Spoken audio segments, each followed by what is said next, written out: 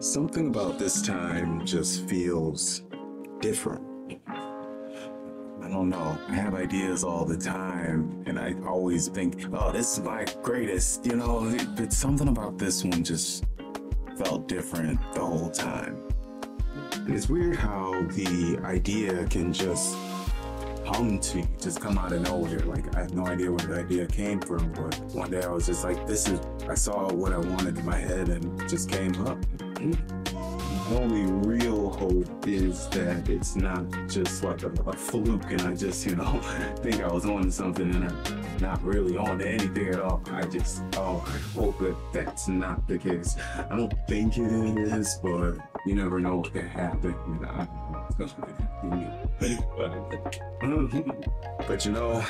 I got a good feeling about this. I got a real good feeling about this. Let's get right into the video.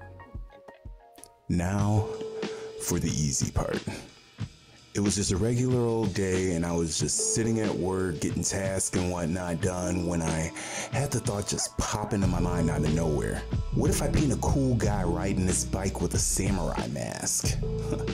I then thought, I'm gonna need some references because I've never painted a bike before and me old mental can't conjure up them kind of spells on its own just yet. But I could use Midjourney for references. So I created these 3 images using Midjourney to use for reference and merged them all together. I then made a couple of tweaks in using Procreate, and I just wanted to make it a little bit more mine, and I wanted the mask to be a little more, wild with it. I then exported the design to project on the glass canvas.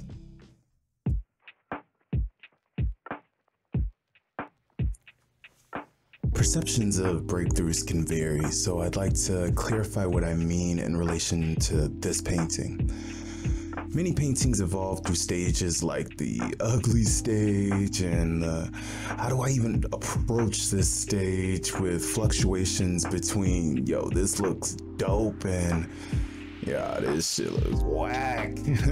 And sometimes through these stages, we sometimes find ourselves in a flow state, a mental zone where creativity flows effortlessly, unhindered by distractions. This state becomes more accessible when we truly understand our process, not just in terms of technical skill, but by our own personal style and the way we approach things, which can be very different. In working on this piece, I discovered the flow state more frequently than ever before. Despite being new to painting bikes, I'd never painted a bike before, my process of observing shapes and values to materialize my vision became ingrained. I just felt it. I particularly take a lot of pride in the way that I did the tires. I don't remember ever seeing how anybody else did tires the way that I just said, hey, doing it this way just works in my head. And while I acknowledge I'm still far from my artistic aspirations in any way, this painting feels like a significant step forward. It not only emboldened the flow state, but also kind of challenged my reliance on doing a lot of fan art, Although I enjoy creating fan art, I realize it might stifle my exploration of original ideas. I envisioned a big-headed ninja with a samurai mask riding a bike, and I brought that vision to life. Moving forward, I aim to focus less on so much fan art and embrace the unconventional ideas swirling around in my head. Perhaps I'll indulge in one more fan art piece like a big-headed bland lady from Kung Fu Hustle. I think that would be dope. But then I'll shift my focus. This painting felt distinct from the start, and I'm excited to see where this journey leads. I anticipate more breakthroughs, albeit rare. I remain committed to pursuing them every day and to have as many as I can.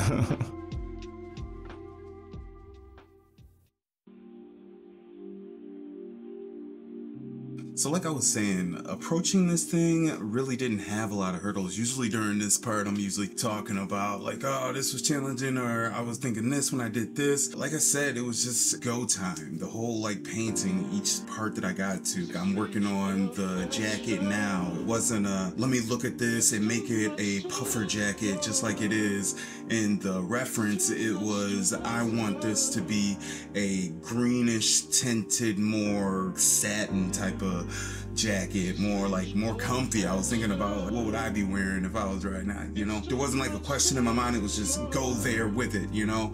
And that felt really good. And I have a lot of goals to where I want to take stuff like this, and so many just like ideas like pop in my head. I know I've seen like it's nothing new having like big heads on bodies and whatnot. We've all seen that, but this wasn't like influence from anybody consciously. This type of style that I'm like going for and want to like develop it. There's so many influences to like everything that we do, the way that we talk, the way that we dress, and like all of that stuff, but it just feels like a place of like genuine discovery for me, you know? So I want to keep on like building on it. Like I was saying in the discussion part, I think it would be cool to do the landlady from Kung Fu Hustle and have her with like a big head, you know? I think that that would be cool too, and then kind of just incorporating my stuff still in it, like fabric, or maybe it's more like stencil type design type work around it and whatnot. I think that that like would be so cool. And like I said, I do want to do more stuff that is just me though, you know? Even if I'm using like AI references, we use references for stuff all the time, and I'm not gonna beat myself too much up about using AI references because it's different. When you look at the painting that I'm working on now and then you look at my references, you can see where things were influenced and all of that, but I truly feel like it's something by me and whatnot. Can y'all tell I'm trying to justify this shit? I know, I feel like a lot of people are already like, Chuck, don't even worry about that shit, you know what I'm saying? The whole, I can't even draw a stick figure shit, but I don't know, man, artists are mean, and like, you know, not all artists are mean, but people are mean, and you know what I'm saying? I just want to make sure that I'm being 100% genuine myself. As I was painting this, I low-key felt like it looked like my homeboy Bobby Brown and shit that I used to work with. He actually commissioned the Malcolm X joint that I did. But like as I was painting, I was up there like, oh, this look like my boy Bobby Brown because he got the dreads, and my boy Bobby like to ride bikes and shit. So, yo, Bobby, if you watch this video, hit me up and I'll put this joint on a t-shirt or some shit for you. I think that'd be dope, you know? Like I said, you never know what could be influencing your art, you know, consciously or unconsciously. Maybe I just miss my homeboy Bobby. I probably do. Yo, I'm gonna hit that motherfucker up. I think it's cool to have something not look so sharp and on point. Speaking of AI, we're gonna get to a point where everything just looks so perfect and all of that. And I think that it's gonna be, it's somewhat charming to see that a wheel kind of goes into a spoke a little bit, and you know, and just like, you know, everything isn't super like straight and whatnot, because I feel like we're entering an age of AI is getting so much good at creating art and stuff like that, that I think it's charming, and I think it's cool to see the imperfections, and just to know that a human did it. A human felt good, you're making some art, he felt the flow stage that like AI can't feel that shit. So I feel like I feel like it just has a little bit more meaning, and I'm hoping that in the future I even get better and better and better, and can still look back and still feel good about the charming little mistakes that I make, because I don't think that I'll ever be perfect. But like I'm saying that on a video where I'm up there like, yo, I felt so good making this, but it's just the real shit, y'all. I think it's charming, and I think there's something there in having your mistakes show a little bit, not being so, you know, meticulous and particular and whatnot. But every artist's work is different, you know. I work how I work too. I feel like I've rambled a whole lot, so I hope you guys enjoyed the process of me making this, and yeah, I think we're gonna go ahead and start wrapping this thing on up. Yo, thank you so much for coming out for another video. This video was so fun, and this painting was a whole lot of fun. I liked the little part at the beginning where I'm kind of doing like a little skit. I thought that was kind of cool, so I think I want to explore more of that, as well as this style of painting. I freaking love the way that this came out. Every new video, I drop something new at the merch store. So this video, we are dropping the Star Wars geisha joint, so you can get your Mando or your Kylo Ren or your Stormtrooper geisha hoodies or t-shirts or whatever you want. ChuckLeeMBM.com, and help me get this business popping off so I could do this for a living. Love you guys, and thank you so much for coming out. I can't wait, like, God, so excited about what comes next. Yes, it's all gonna be good. I will catch y'all in the next time for some more sweet shit. Peace, love.